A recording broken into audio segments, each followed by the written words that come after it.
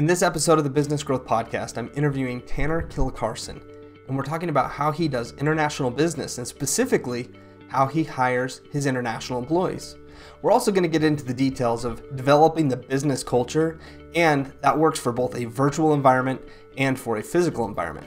We're also going to talk about the warning signs of burnout and how you can avoid those warning signs because they will absolutely destroy the business that you're setting up.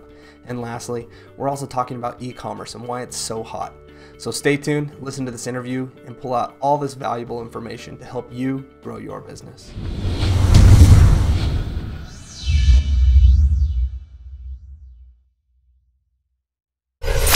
Hey Taner, I'm super excited that we got together today.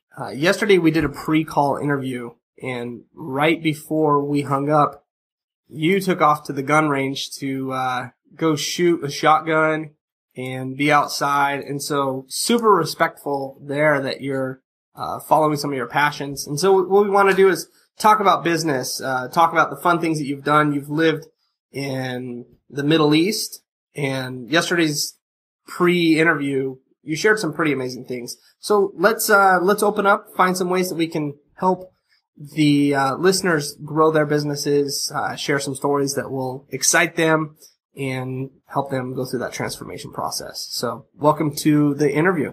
Well, yeah, it's a pleasure to be here, Spencer. Thanks so much for having me here. Yesterday was definitely fun.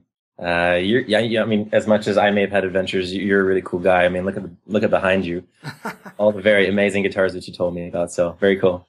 Well, thanks, man.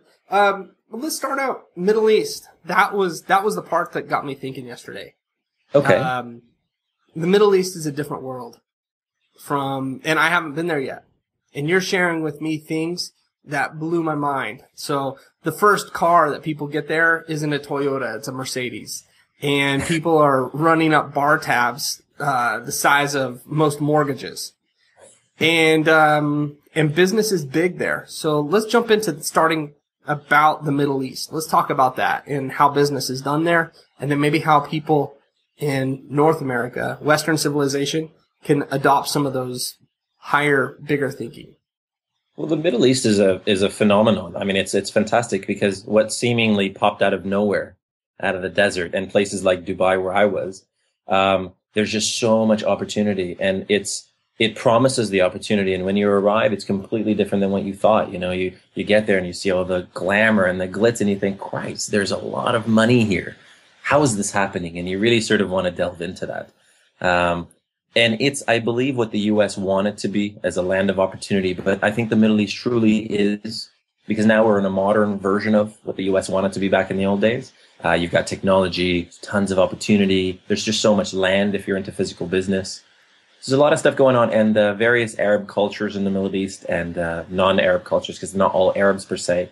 There's just so many different cultures you got to deal with and learn. So I would say that if you look at Dubai, for example, just as one of the examples in the last 10 years, it's definitely something that people should take note of. Why did so many Western expats or expats in general, head there in droves? I was one of them as well. And imagine what happens in those places. The tallest building in the world, the 7-star hotels, the palm-shaped islands. It's craziness. It's mad. There's money. If we could recognize it for what it is, we should all be there to do some level of business. So it's ridiculously expensive there. I wouldn't say ridiculously expensive. Out of my experience, there are certain things that are expensive. For example, like the startup of a company. Initial startup costs can be quite pricey. Cameras, computers, things like that. But when I think about cars, for example, the first car I ever had there, not a rental, the first car I ever had in 2007 was a Mercedes. It's standard for people to buy nicer things. But when I compared the price to in Canada, it was the same dollar value. It was just easier for somebody living in Dubai to get one simply because we're a tax-free income. Okay. Yeah. So what's the advantage of starting up a business in Dubai? Well, you've got not just Dubai, because when you're doing business out of Dubai, you tend to do it amongst the Gulf Cooperative Council countries. There's GCC. It's about 7 countries there. So you pretty much gain access to these nations where a lot of new business ideas are just entering that marketplace, like payment gateways, different kinds of web services, web directories, rating services, deals sites. There's just so many opportunities out there, including physical businesses like restaurant chains and so on. But is it crazy expensive to start those? Yes. I'll actually tell you how much it costs me to have a web development company there, and then compare it to how much it costs to have it in Canada, for example. In Dubai, I've just got my renewal notice. So in Dubai, it's going to cost me just to register a web design company, just under 10,000 US dollars. Wow. That's simply the registration. And in Canada, the registration for the same type of business is $135. Okay, that's a little bit of a difference. Yeah. Major, yeah. But then the sheer amount of opportunity there sometimes outweighs that initial startup cost. And you're seeing a lot of amazing businesses come out of the Middle East right now. Okay. Now, the opportunity, tell us about the bigger thinking. I mean, there's, obviously the cost that you can charge for a website in Canada is going to be quite a difference in Dubai. How do business owners, consultants, how does everyone think differently there than they do here? There's a lot of competition out in North America. It's a far more established region in terms of web design, development, freelancers, e-commerce. All of these things have been here in North America for quite some time. And when you move that philosophy over to the Middle East, we have to remember that it's not just building a business and then there it goes. The community as a whole has to understand things like online payments. So they have to be trained and taught over a period of time. So there's that sort of lag period between developing the technology, but then having it introduced to the public and then getting the public to use it. I'll give you an example. I had a conversation with somebody from PayPal. They do 50% cash on delivery still on PayPal. And that was a huge number. This is in 2011, I believe, the last time that conversation happened. For me, being from Canada and from you from the States, I mean, we're used to online purchases. Mm-hmm. They're just becoming used to it. And not because it's online, but because there's a trust factor sometimes. They don't trust the whole credit card on the internet concept. Why would I want to give you my details in case you steal my money? And there's that scarcity model sometimes still happening. And it could be attributed to the cultural background. It could be attributed to the speed at which our type of business has arrived in their land, and all of a sudden everything has changed seemingly overnight. So there is that, period between 0 to hero when they finally take up all of what we consider normal. But I mean, that region has picked up extremely quickly since I was there in 2007. There's just so much going on. So tell me what it was like. In 2007, you got a corporate gig. I did. Yeah. And, so you entered into that world of going corporate. From our conversation, you had a pretty hefty salary. You managed a lot of people, fired a lot of people, and then took a company and did a complete turnaround. Tell us about that. How did you get that turnaround? Because, maybe our listeners can be in a similar situation, and to be able to share with them the story of the turnaround is really helpful. I think quite a lot of it has to do with mindset of the people that we all work with and the culture that we decide to create around us. You can see companies who just don't have the right business culture. Whereas, for example, a company like Mind Valley, my friend Vishen Lakiani, is one of the top 50 companies in the world to work for and with. And so what I decided to do was, since I was running this division of this media company, they were not generating over $1 million even yet at this point and annually. And how I was able to take it to just over $5 million a year was simply by recreating a culture that I wanted to work in, where people had complete control over their own destiny within the work environment. So when I hired based on what I thought their personality types were and how well they'll all mesh together. So I had, for example, a religious Muslim Egyptian who had a family background. And then I hired a Lebanese non-religious partier type. But I knew that they could mesh because they literally just had the drive and motivation to start something of their own. And when you're talking about a sales organization, each of these people are entrepreneurs. And if we treat them like anything else, they will not succeed because we'll have controlled their creative ability. The renewals team, for example, for that particular product that we were running online, I hired a friend into that to run that, and it became a phenomenal. I don't mind hiring friends. I'll agree to that right now because I know what they're like and how they work. It doesn't have to be a stranger. I just know their work ethic and how they, put their head down and work in a determined kind of way. So we grew it together. It wasn't just myself. I led it first. And then when I stepped back from a process like that and I let these guys take control, it was phenomenal to watch how the team went from, 1 salesperson, 3 salespeople, 5 renewals people. Before you know it, we have a whole bigger division again and we generate money. We've also had great skills in the team. because you've got marketing people that know exactly what to do, how to do it for that market. But literally, it was motivating my team to, to do the right thing for the business. Forget about me. Of course, I led it, but we all went out to dinners and we all went out to, what we needed to do as groups. I simply just respected them because I hired them for what they have as a skill set. So I let them have that. And of course, I was also working in the model. So I sold. I mean, I don't believe that a CEO should just walk back or a vice president should just step away from the process. Everyone sells for every company. And if people don't get that, they're losing every opportunity to make money. Yeah, you got to lead from the front. So one of the first things that you said is that you helped with their mindset. Yeah. And oftentimes in these interviews, I hear the importance of mindset and really how that is like the main foundational piece. So what did you do to help with their mindset?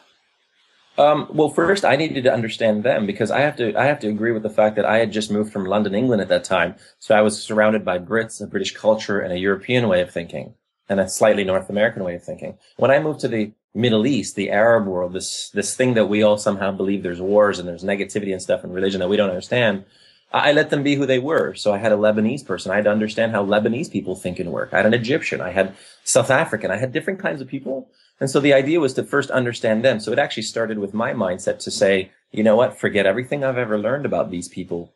I don't know anything. And then I let them teach me, which allowed me to understand the areas within the business environment that we must improve, and the strengths that they have so that they can go and flourish within that. And today, for example, the first person that I hired, Tarek, which a phenomenal guy, his English was funny, his dress code was funny, he was this funny looking guy, whatever. And even his Arabic was not that great, whatever. And he became in 2011, 12, the number one in all of the company, around 6,000 people. They voted number one salesperson. Wow. It's because we allowed him to be him. I mean, he sold his own way. He did his own way. As long as I set a structure that he could, make his calls and do what he needs to do, I just let him off and do what he did. And he became one of the top salespeople. And even during my management period, he was the top salesperson above and beyond me. And that's the way it should be. Yeah. So, I didn't hire him to do something else. I hired him to sell and I wanted him to do it. So, but he did it in an Arab way. Sorry, he did it in his way. Do you know what I mean? His way? Lebanese way. And I needed to understand that.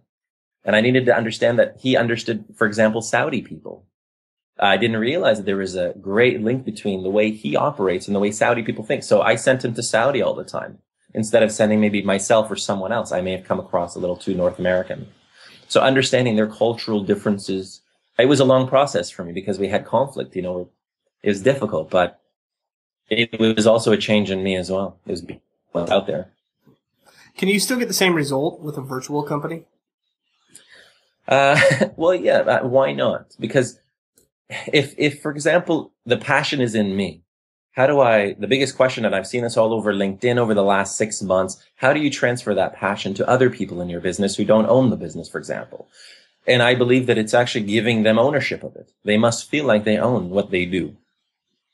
And this is the tough part. So whether it's online, virtual, which I've run that kind of business as well, or to physical, bricks and mortar style business, why was Starbucks so successful? Because everybody had that belief in themselves and what Starbucks really meant, and that culture, it developed as well. So you can do that in any business model. Communication becomes a complexity if you're talking to people from other regions of the world. For example, I have people in the Philippines or India. I don't understand the full Filipino culture, but I try to. So it's my job. The onus is on me to get what they're thinking and doing and how they work so that I can understand how to transfer my knowledge to them in the best and easiest way, and my wants for the business so that they could want that too. But I can't force, I was taught by a mentor who said, you can't push your rope up a hill. So one of the most important things business owners must consider, overseas businesses, online business, offline businesses, is you hire slow, you fire fast. Mm-hmm. This is the kind of thing, the mentality must be there. So if that person doesn't fit into the full culture and it causes friction, they just don't belong there. And we need to be able to make and understand these decisions quickly. What are the essential hires in a business? Essential hires? Mm-hmm. So how do you mean like an essential? Who are the essential people that you would hire? Would it be a salesperson? Would it be a marketing, PR? Who do you think it would be? Sort of a broad question because you're looking at the type of business it is. I run more virtual business. So, in In virtual, I love salespeople. I've been in sales 16 years myself. Salespeople are adaptive. They tend to show the type of skills that you want because they can talk the talk. They usually look the look, walk the walk. But at the same time, they're motivated, and because they're motivated by money, they're one of my top choices for people to get into an organization. But you need some structure, someone to tie that all together. And a leader, if it's going to be a small business, an SME, must be the glue that binds everyone. But I love salespeople. Online, of course, I must have an IT person. Someone must run the back end of these things. It's not going to be me. Because again, as the owner of a business, although I could sell for it, but I need to do it at a high level and meet other business owners to attract more joint ventures, more potential clients, at which point they could close those deals. But I love salespeople and IT, of course. But I think I'm biased because I'm sales and I love the web. So okay. I'm not going to say don't hire an HR person or something. I love them too, but. No, that makes sense. Now you've been in corporate structure. You've had, the actual brick and mortar type of businesses, and then virtual. What's your favorite? Well, who doesn't want to, spend more of their time at gun ranges and at the beach? So yeah, virtual. I do miss parts of the corporate structure, but it's more of a social element of it. Because everybody has to understand that whether you're virtual or not, there is a corporate structure there as well. You have management, you have people that run things, and then you have people that create content, for example, and then sell things. So there is a structure no matter what. I prefer online. I prefer the ability to have the freedom to roam as I work. Okay. That's a personal choice, of course. What would you say have been some of your greatest failures in business? Wow, investing in time in the wrong space. It's one of the first things that, as an entrepreneur, we realize how much of the work we think that we need to do ourselves instead of just giving it to the people who have the skills. So I've lost business, for example, here in Toronto, promotions businesses, simply because we consumed our profits. One of the worst things in the world. And we had 4 business partners, non-communicative, major failure in that business. In Dubai, of course, I've had a number of failures. I've had 28 different product lines, most of which just failed and flopped in the market. I don't mind the loss. I mean, without loss, you wouldn't have the experience, right? Were there red flags, warning signs that you could have seen that you avoided to actually pay attention to? Yeah, absolutely. One of the first things that in a growing business, we need to hire staff that generates content or product. And one of the first things that I should have done in one of my first businesses was that, and it wasn't. And I found that, I was doing all the work. I was the T-boy. I was the guy who does the faxes. I was the guy that does the email, and I did all the meetings. And you burn yourself out. I should have just seen that coming. I should have just spent that $10,000, $20,000, $30,000 to just get the right people into the right place and grow the business immediately and organically from inside. That was probably one of my biggest failures for my first business in Dubai that didn't do so well, or died. But today my life is not just about company setup. Of course, we'll talk about that with e-commerce, but products creation, I flopped massively because I didn't understand how to create a product, but I should have just hired the staff for it. It's one of the things that entrepreneurs unfortunately try to do everything, and we shouldn't. Yeah, I think there's only so many hats that we can wear as an entrepreneur. Yeah. And we have to realize that ultimately you want to pull yourself out and become the conductor of the orchestra instead of the technician working on the instrument. Yeah, I love being in the business. There's nothing wrong with that. And, even Steve Jobs or Bill Gates had been in their own businesses nonstop, and they still were in that time. And even Bill Gates today, he's still in his business. I love what I do, and I do want to immerse myself in it. But there is no one in the world that does everything alone. And unfortunately, when we love our product so much, we can't let it go. And unfortunately, we can't share it. It's difficult to share the idea with people because we have this mentality they might try to take it, and it becomes a silly battle with oneself rather than actually growing a business. And that's why we fail sometimes. Yeah.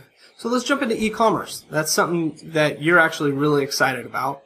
I don't want to get too deep into, you have some pretty awesome projects in the works. I'll let you share what you can. But pretty impressive. So let's talk about e-commerce, what you're doing, what's going on, and the things that you're putting in place to make sure that it's going to work out. I love e-commerce. I love the idea that we can manage a store online with less overhead than bricks and mortar without having to stock. Currently, the kind of e-commerce platforms that I'm working on for myself are drop shipment style, where I don't actually touch the products. It's just easier, where I don't have to get involved in the buyer process and stockage. I'm trying to keep the overhead low as much as possible.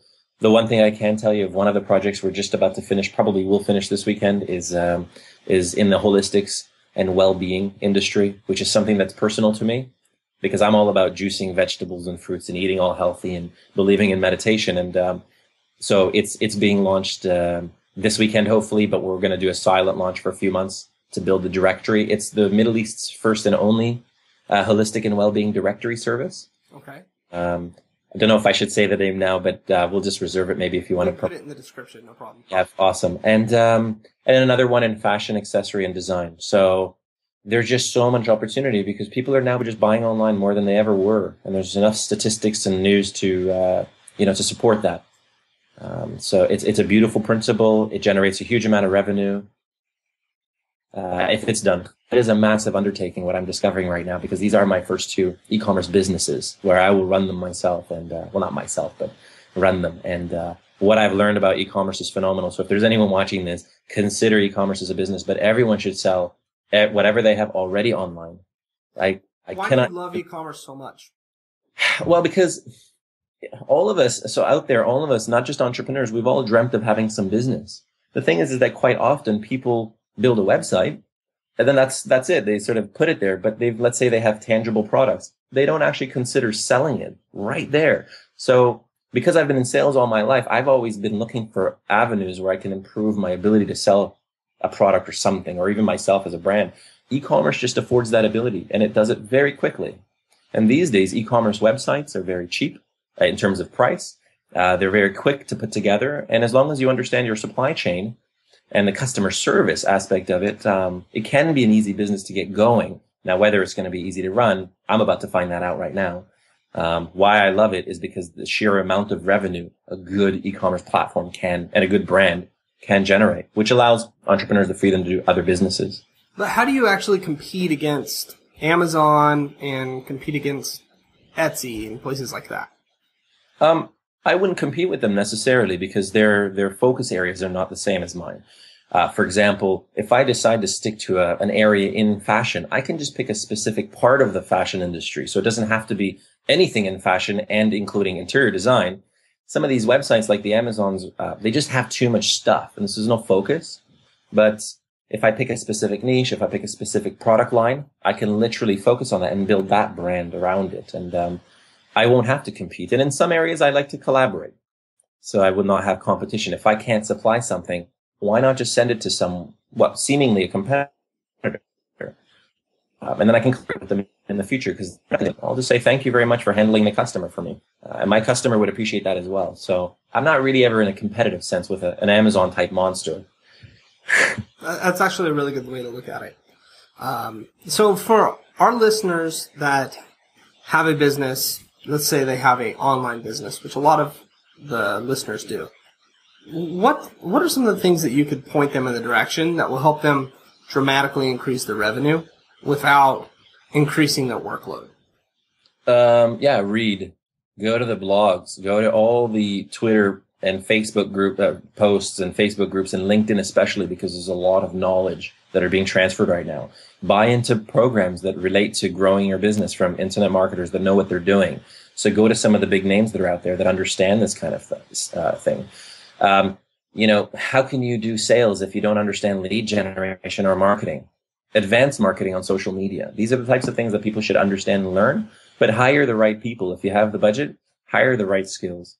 And outsource your work because you're not an island to yourself. You can't do everything as you and I just mentioned. And it will fail if we try to do everything ourselves because our focus will have been taken away. Anyone who hires based on someone that says, yeah, I'm a multitasker, say no. I want you to have a singular focus as the business does. If I sell donuts, all I want to do is sell donuts because other people are selling donuts and coffee and and they're selling 50 things. Be good at one thing before you can grow into the other areas. And take risks. What kind of risks?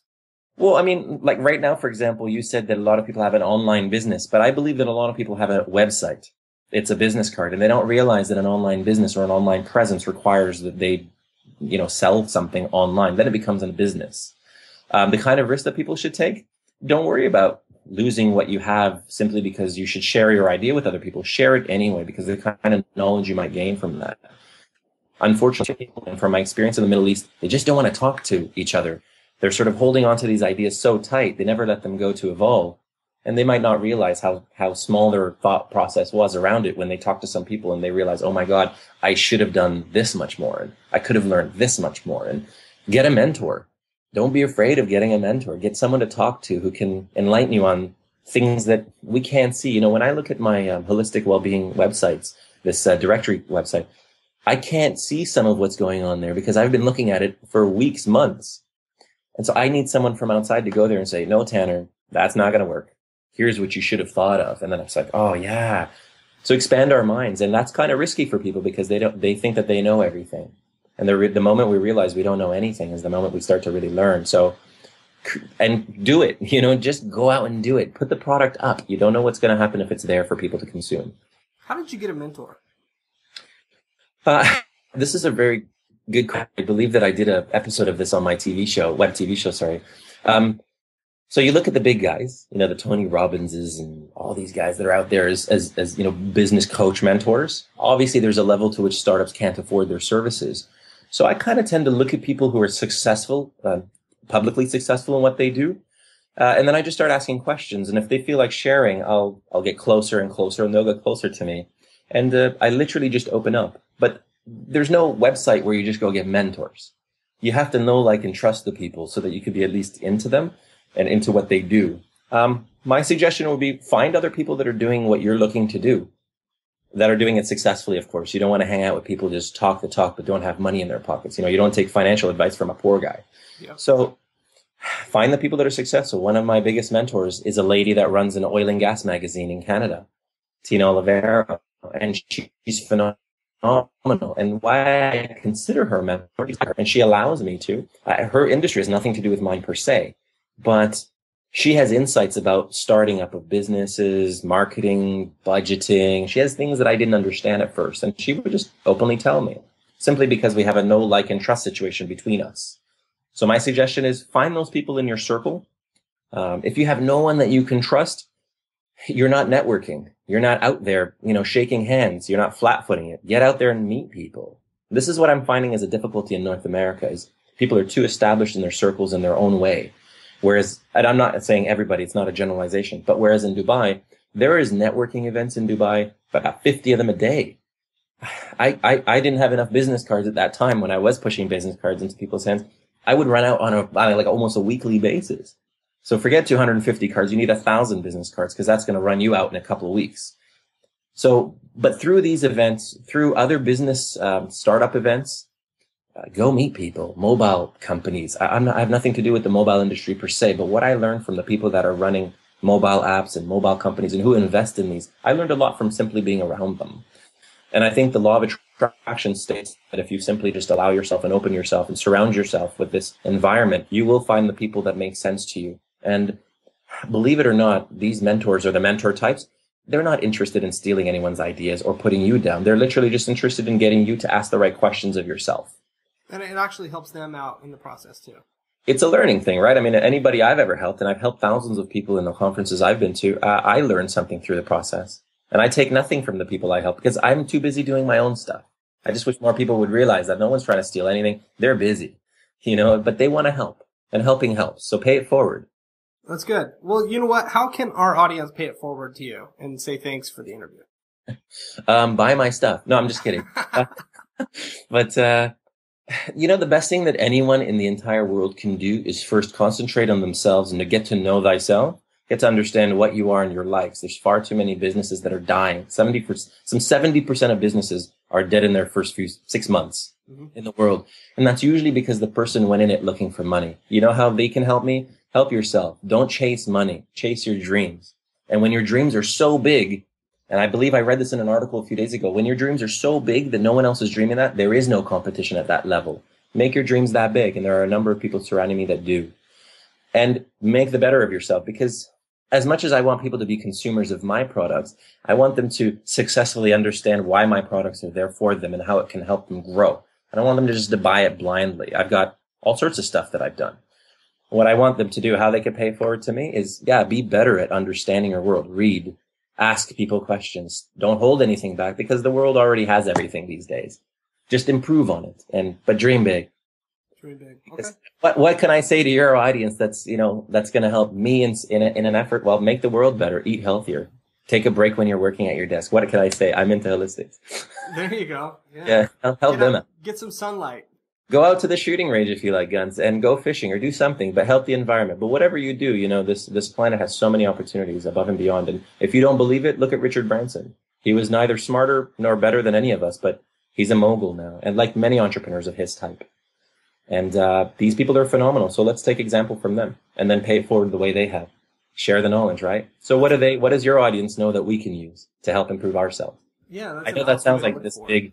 Yeah, that sounds like this big, soft, whatever. But at the end of the day, I can't take anything from the people you know. I'm simply trying to give back to them that they can continue giving back to our community. That is, that's a great way for people to look at it. I mean, really, by becoming your best self. So, I want to thank you for the interview. It's good content, especially the stories about the Middle East and thinking bigger. Really not limiting ourselves to anything. Yeah. And do you have a Twitter handle that you get on, or a Facebook page that people can give a shout out and say thanks for? I appreciate that. Yeah. I'm at for Twitter, I'm at Taner K. So TANERKAY. That's my Twitter handle. Just type my full name to Google. Actually, I dominate, I believe, the first 15 pages of myself. And I'm not the only Turkish person with my name. I'm actually competing against a musician right now. And he's got so many followers. The one thing that I would say is if you guys want to use anything as an example of what success looks like, just look at Dubai. You don't even have to go there. They have the world's tallest building. They have the world's only 7-star hotels. They have palm-shaped islands in the middle of water. If you think things couldn't be done, or if you thought your problems were big, try building an entire palm-shaped island in the middle of a gulf in the Middle East with the kind of work, with the kind of environments, the kind of setups that are there. So you can do it. Anyone can do it. So look at that. There's just so much out there for people to do it. But come connect to me if anybody has questions about the Middle East, how to run a business or start one up there. I've got a lot of insights, and I'd love to help. Thanks, Taner. Great conversation. Thank you very much. Take care. Bye.